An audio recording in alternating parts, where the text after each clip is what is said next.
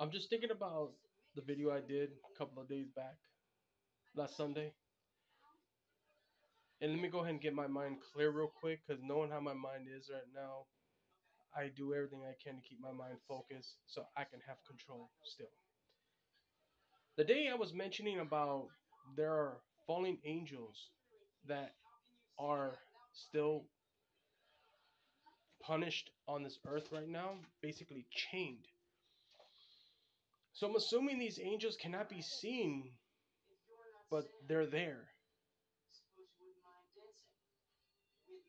So I was asking the Father, are there just two of them? And if it's just two of them, is that the biggest number right now there is? He told me in a message that there are two of them. That is correct. But I told him, okay, there's two of them. So he told me that there are other ones out there, other two of them. So that's why I told him, okay, so if there are other ones out there, how many more are still on this earth that's chained right now? Give me a number so that way I'll know for sure. He gave me a four. There are four fallen angels, including the two I mentioned. And I told him, but where is the other two located? He gave me a name. Apparently, the name that he'd given me is San Francisco. There's somewhere around that river where San Francisco's at.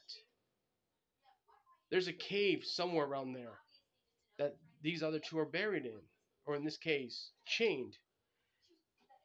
But I told him, okay, once I put this out, people out there are going to start talking and saying, oh, that's probably a lie and this and that. God told me proof will be shown.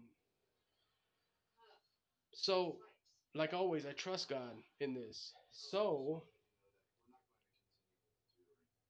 yeah, finding out that there are a total of four fallen angels chained up.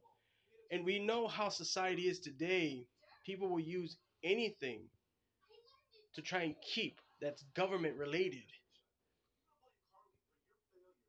We all know government cannot hold this kind of power, no matter how high tech we are today. So governments cannot do anything to really make it theirs. You cannot, because you're dealing with something that can destroy you completely. But what matters is if these angels, four fallen angels that are still in different locations of the caves in the oceans, as long as they remain chained, and the Father says, and they will.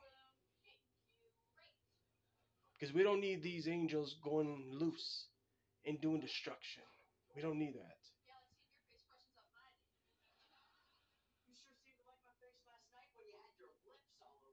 But something's telling me the time will come where they will be freed. I'm guessing it's going to be due to in your hands.